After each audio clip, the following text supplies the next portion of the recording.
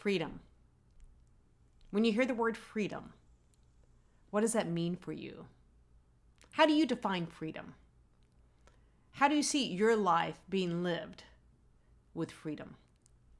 Often when I ask people what that word means for them, they say it's to do whatever I want, whenever I want, with no one telling me what to do. I get to choose. And the truth of the matter is we're always choosing. We're free to quit a job that we don't like. If somebody's bossing us around or there's, that restrictive manager, you actually are at choice and free. And you actually are free to do whatever you want, whenever you want, but there may be some consequences to that if you've made a commitment somewhere else to show up, share your gifts, and in reciprocity be paid for it. But the freedom that I want to talk about today is the freedom of our thoughts. We are free in every moment to choose our thoughts, to choose our point of awareness, to choose whether we want to respond or to allow the reaction just to let loose, often with consequences for ourselves and others. Freedom from thought is not freedom from thought. We're always going to have thoughts. We probably have over 60,000 thoughts a day. Most of the thoughts we're not aware of. It's running in our subconscious. And where the freedom comes is the ability to, one, presence what's happening in the moment. So is this pleasant or unpleasant? The sensation that I'm experiencing. Your senses, your 5 senses, through your eyes, your ears, your nose, taste, touch, receives information, receives data actually. And from that data, it creates information, which then creates this feeling tone that we experience. Freedom is being aware of that in the moment. To notice whenever I'm feeling something that feels unpleasant, and I have the ability to choose a response, a reaction, to move or to stay. And the freedom with our thoughts is to then to be able to consciously choose thoughts that are in alignment with how we want to live our life, which is why mantras and affirmations are powerful. Not only are you regrooving your subconscious, so think of the subconscious this way. You've got a bowling ball, there's this hill, and it has high grass, and you're rolling the bowling ball, all right? And the more you roll the bowling ball from the top to the bottom, you create a pathway, you create a groove. So we're creating these grooves into our prefrontal cortex, that part of our brain for executive function, making responsible decisions. But on a spiritual level, we are literally like shifting from those thoughts that we gained from our childhood, from the race consciousness, from our DNA, from our ancestors, and literally regrooving, creating a new pattern in our subconscious with thoughts that are more life-affirming. I love challenges. Challenges make me grow. I am a powerful teacher. I am kind. I'm curious. Curiosity expands my perception. Whatever works for you. But freedom is to choose the thoughts in the moment when you have an unpleasant sensation, and instead of having a reaction that causes yourself harm or somebody else harm, you get to choose. Do I stay? Do I move away? And to allow that energy to metabolize, meaning to move through the emotion that arises from the feeling tone, the sensation, to allow that to move through.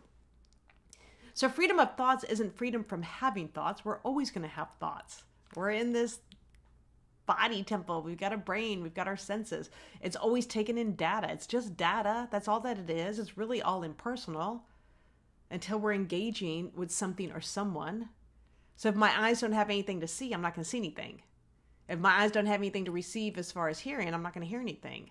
We're dependent on each other. Dependent origination, as they say. So today, I invite you to just notice your thoughts. One of the great things is to actually write, do a 5-minute writing practice, and you can use the prompt, I remember. And with that prompt, just see what arrives. Actually, 10 minutes is the best time for just like freehand writing nonstop. I remember, and just see what thoughts arise. Don't judge it. Don't do spell check. Don't try to correct it. Don't try to be grammatically correct. Just allow the flow of thoughts. And then go back and read it and just notice. notice. Normally I don't read it for a long time, but for this practice, just notice your thoughts. When you move about the day, notice what thoughts are persistent. What's the feeling tone? Are they heavy and dense, critical? Are they life-affirming? They invite you into a new way of being and seeing, or they become a place of strength in the moment. So freedom of thoughts. Freedom to be present to our thoughts. Freedom to choose our thoughts. Freedom in every moment to live the life we truly desire and deserve. And then freedom to be kind and loving, so we don't allow shame and blame to arise, especially towards ourselves.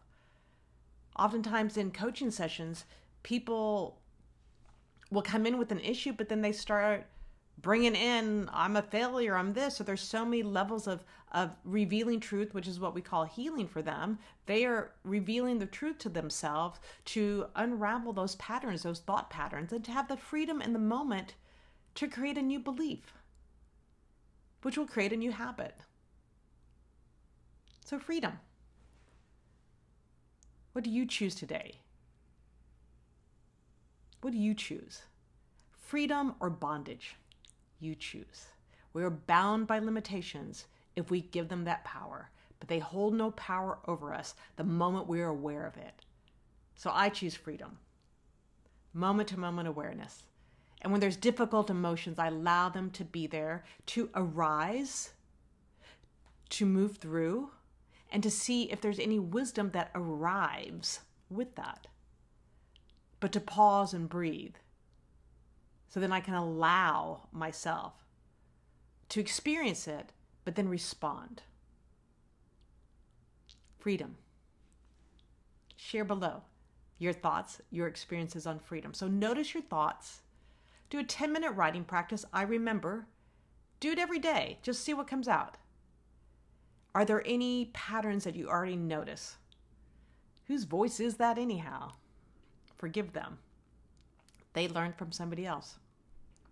And then choose to be free in the moment so you can live the life that you desire and deserve. Freedom.